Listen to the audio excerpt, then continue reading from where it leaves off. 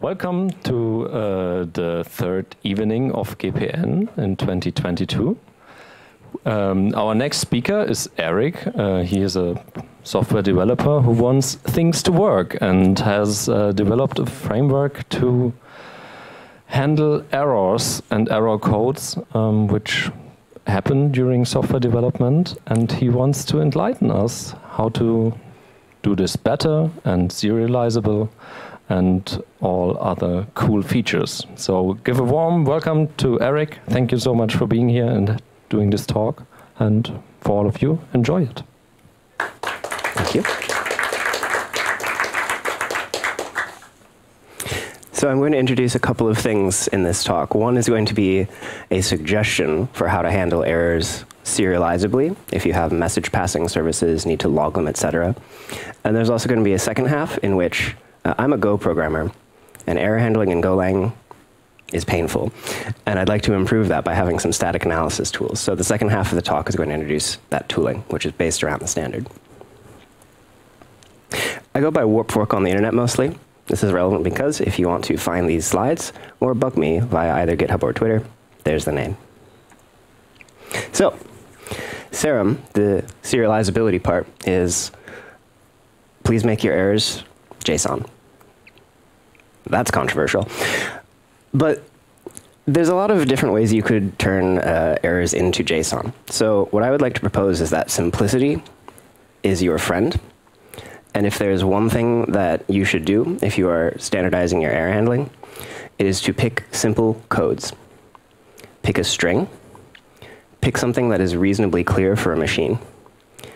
You can attach human readable messages. You can attach as many details as you want. But if you're going to make any choices at all, try to pick unique error codes. Because structure is good. You want to log things, almost certainly. And you also want to help programs handle your errors gracefully. And in order to do that, you need some recognizable structure. If the only thing you give is human readable text, that's not very helpful. If the only thing you give is stack traces, well, that's helpful to a human in some cases, but you don't usually want to have your logical error handling be based on that, right?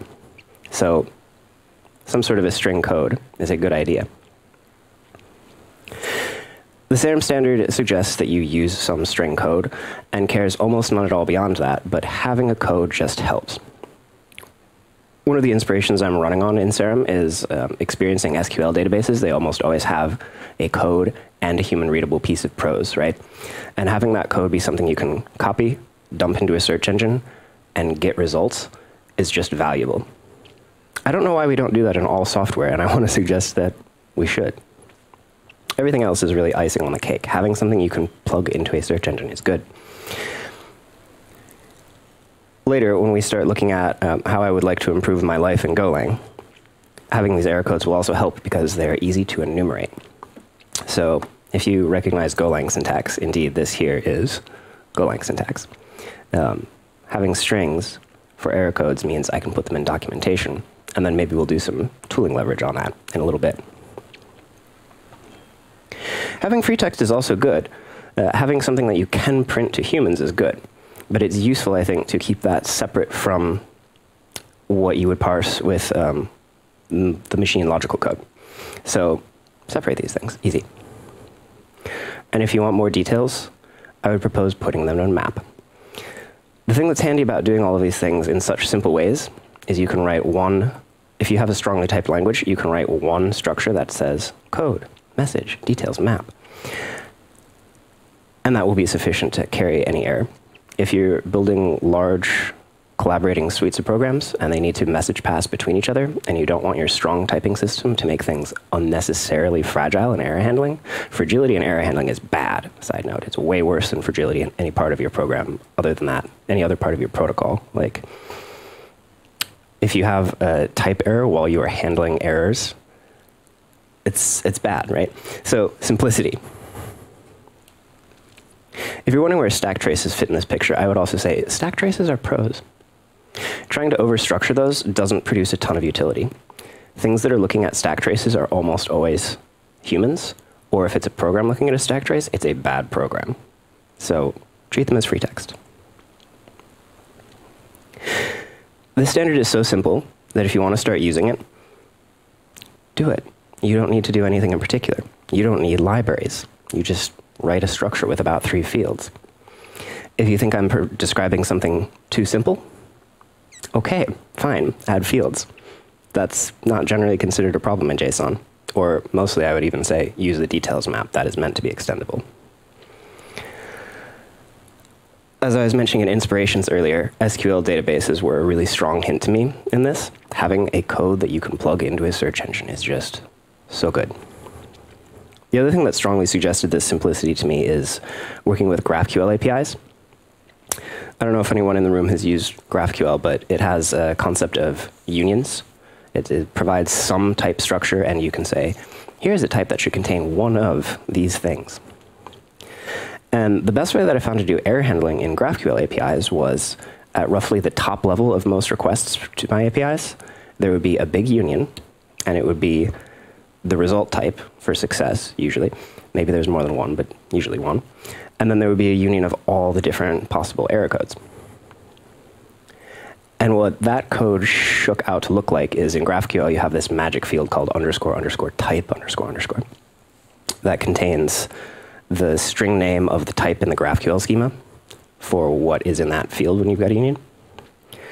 And my error handling would always just switch on that.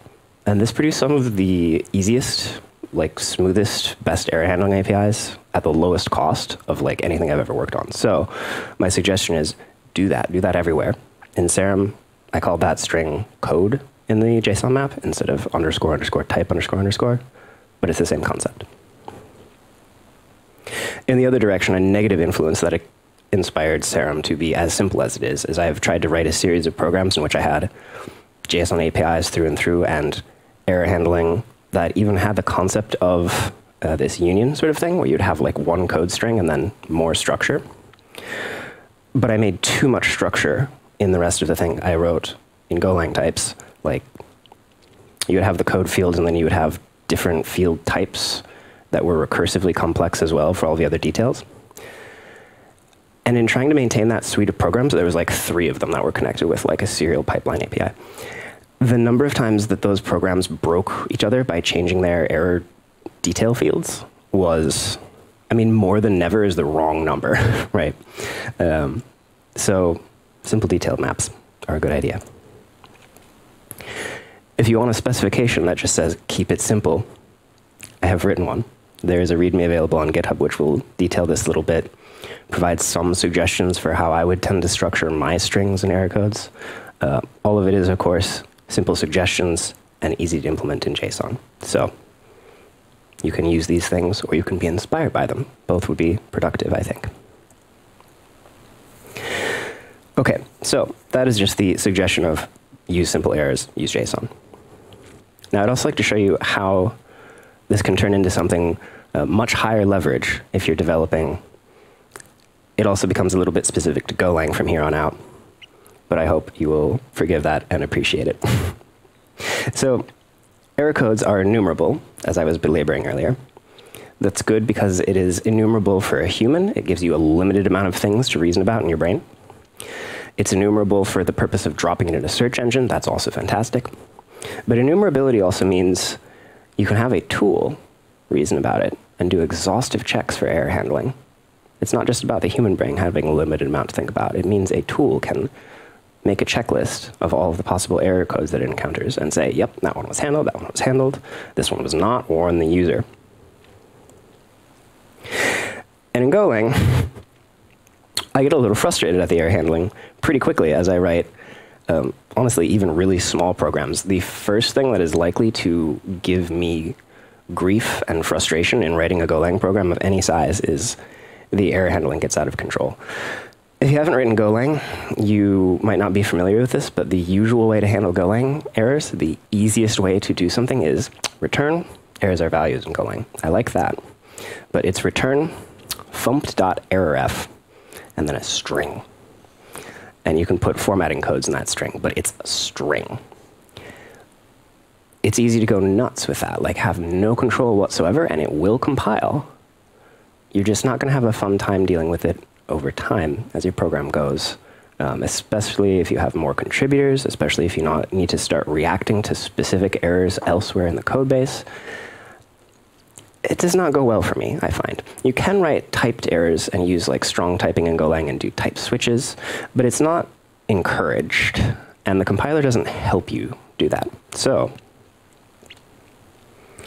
I'd like to try to fix it by using simple string error codes everywhere in my program, and then using a static analysis tool to verify them. And such a tool has been implemented. It is called the go-serum-analyzer, and it uses pretty standard mechanisms in Golang for other Golang tools like go-vet. There's a framework for static analysis tools, and this uses it, so it's quite easy to introduce. This is an example of some Golang code that is subject to that kind of analysis, and the documentation strings that we will match the analyzed flow against. So here we have some function do something, and it returns some error types. These strings happen to be the error codes. The analyzer discovers this in a way that I'll cover a little bit more in a moment. And these pieces of documentation, everywhere after it says errors, line break, then this dash, treat it like a list. Here's the string, double dash, description. If you're thinking this feels a bit like static errors in other languages like, say, Java, where you have to write a big list of the throws clause, it is. It's exactly like that. We're just doing it in Golang, which doesn't have those features, so we're doing it in the documentation strings. So writing the simplest possible format that both a human and a machine can recognize and plug into the middle of this documentation is our solution to attaching this information. So the way the rest of this analysis will work to help you make sure that your code does what you think it does is we're using a very simple taint model. So as the logic evaluates in your program, any place that an error value is assigned to or returned, we're going to look at the total set of codes that could appear there and grow that set until we've reached the end of a function. And then we're going to check that that function does those things. So we'll examine any function that returns an error interface. Then we'll actually look a little bit more at that error value, any place that there's a return, and see if that interface also includes another function called just code that returns a string. We're going to assume that this function then returns one of these serum-style strings. This will be the subject of our analysis. We'll look inside that code function to see what strings it can return and do a little bit of analysis there. And then we'll add that to the set of things that the overall function, the one that returns this error interface, is expected to return. And like I said, simple taint model, so that set just grows for the scope of that function. And then we look at that doc string with a simple parse of like dash, name, dash, dash, explanation. If those sets are different, report it. It's pretty straightforward. I mean, implementing that takes some work, but we've done it. There's a tool for it now. This can analyze a wide variety of different kinds of Golang code. So for example, here we see some function that has many different error values being returned, many different return sites. There's branches here. This works. The analyzer can trace all of the branches, and it accumulates the total set of codes into our expectations. If instead you want to assign to error values in the intermediate, the analyzer traces that too. It works. You can write code very freely. When we're analyzing an error type to see what kind of codes it can return, here you see this is the magic function signature, which we will look for the code in. Here we're seeing more than one assignment. This can be followed as well. We can even allow you to compose strings as long as it's constant composition. We're not like doing total, what's it called? Quiet evaluation? There's a word for when you're doing too much analysis, and we're not doing that. I forget the term right now. There are some things that this analysis tool cannot handle. For example, here we're plugging some errors back out of an array indices, and like this is code you never write in practice, and so accordingly we also haven't taught the analyzer how to deal with it. But if you do have code like this for some reason, then you can use this particular kind of comment here, error codes equals. This overrides the analysis and says, I swear. Now, of course, if you swear something that's wrong, the value of the analysis tool is going down rapidly, but don't do it wrong, of course. You can also use overrides in a more partial way. So if you've looked at error analysis systems before, you've probably been looking at me a little funny ever since I said simple taint model, because the problem with simple taint models is they grow constantly. If you have a very large program, yeah, people are nodding.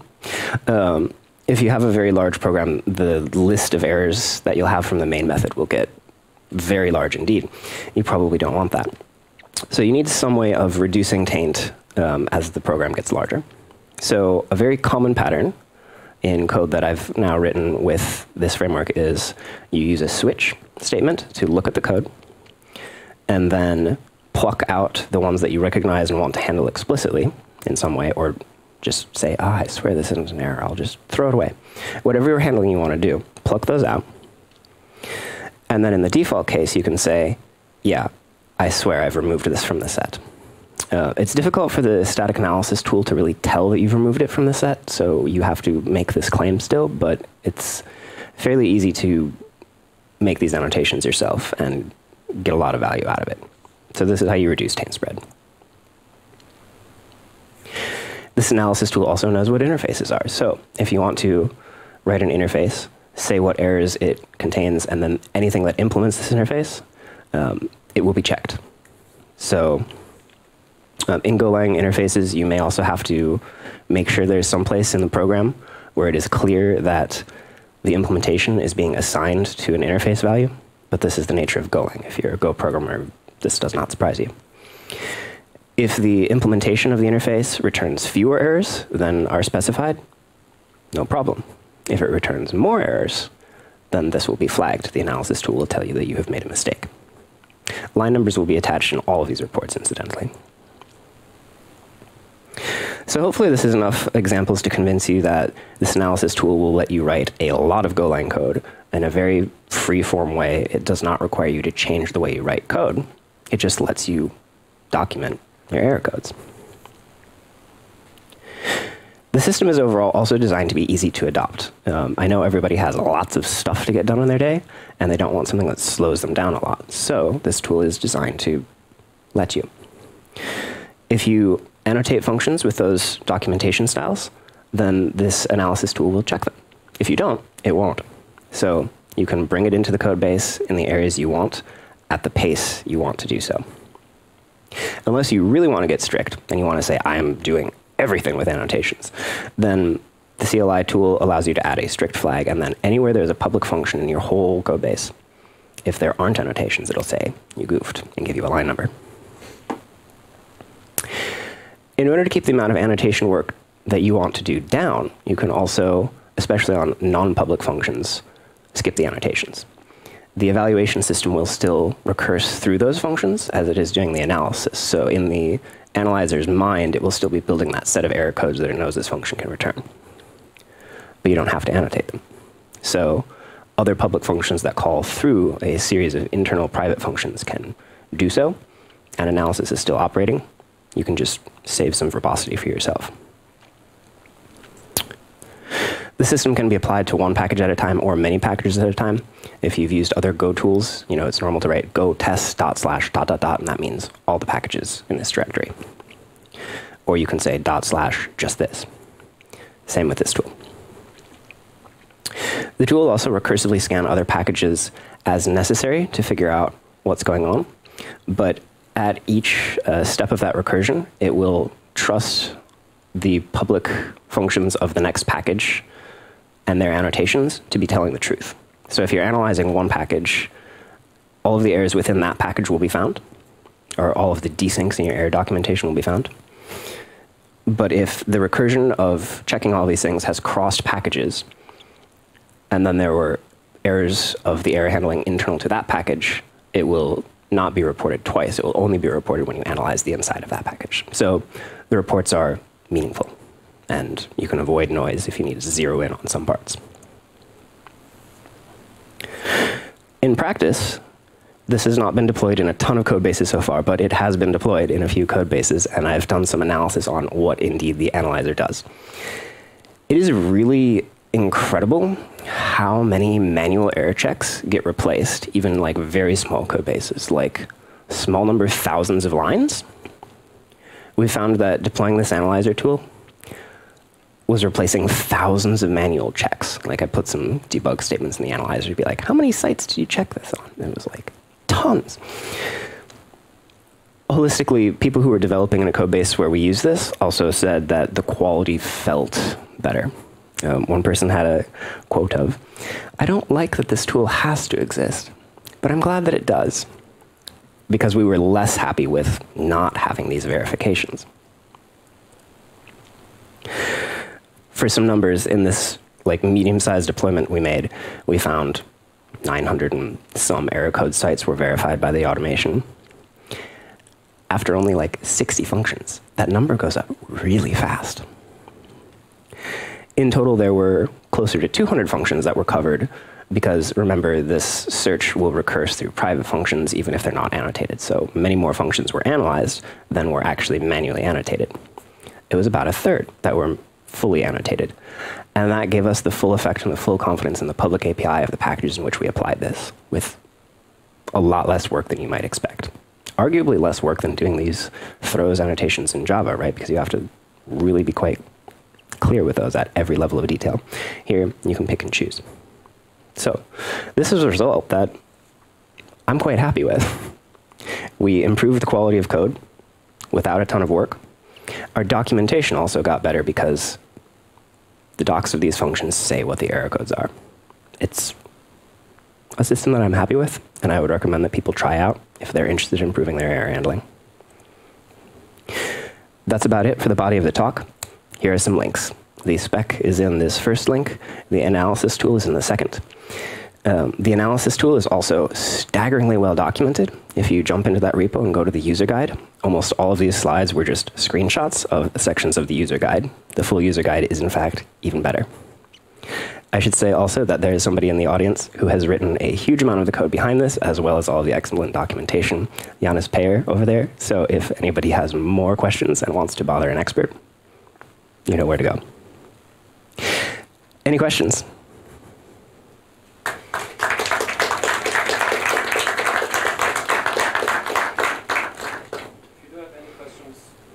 And I will come to you with the microphone.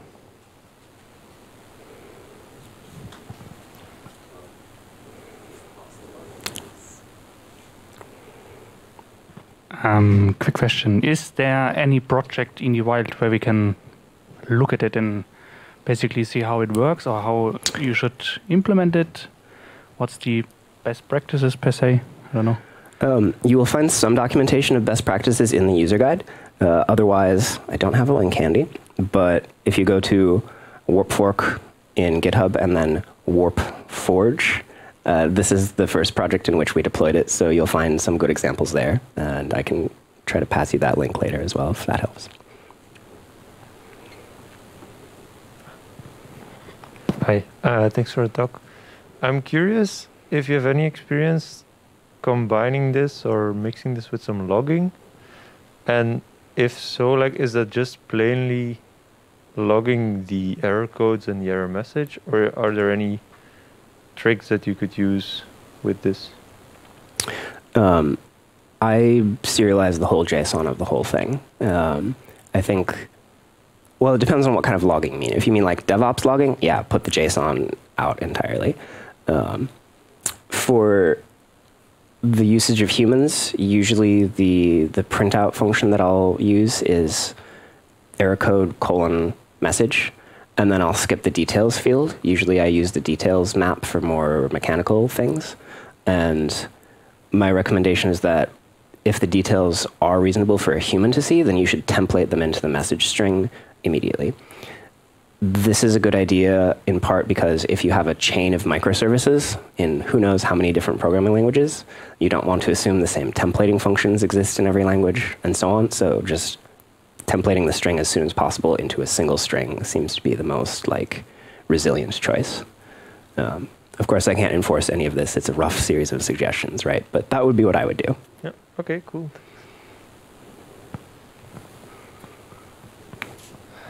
Any further questions? Thank you for the talk. And I wanted to know if your analyzer also inspects the error codes from the standard library. Okay, we can use your tool when writing our own application, but what about the standard lib? There's no fancy features for that yet. I guess that would be an awfully nice future work topic. As a rule of thumb for how to work with Golang productively, I find that usually I want to do all of my error handling enforcement and like big logical rules on the entry and the exit of each package. And so usually I'll write some functions on the bottom, the incoming side of a package that look at everything that they're calling out to, and they sort of normalize it into something I understand as close as possible to that site, handle errors early. And then these documentation level checks are the most important on the public surface that's going further out. And that doesn't help at all with the standard library, no. I tend to handle conversion of standard library things at the bottom of the interface where I'm touching them, I guess. It might make sense in the future to add some more special heuristics to this tool, which, like autocourse, the IO EOF error would be like a super common one you'd probably think of, right? We could add cases for that. It hasn't happened yet because I didn't want to get that opinionated. But I guess that PRs in that direction would probably be welcome. It seems like it would probably raise productivity. So good question, good idea.